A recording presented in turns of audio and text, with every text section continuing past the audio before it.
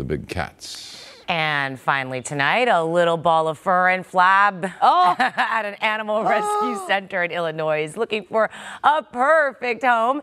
Bruno is a Russian blue cat, a breed that usually weighs up to 10 pounds, but he packs a solid 25 pounds. That is bigger than sugar. I was going to say. And wears it proudly. You know, he arrived at the shelter in April. Look at him. He's a walking ottoman. And one of the tricks is, as you saw there, is he can stand up on his hind legs. He's also a polydactyl cat, which means that he was born with more toes than usual. And they say that he's pretty happy-go-lucky.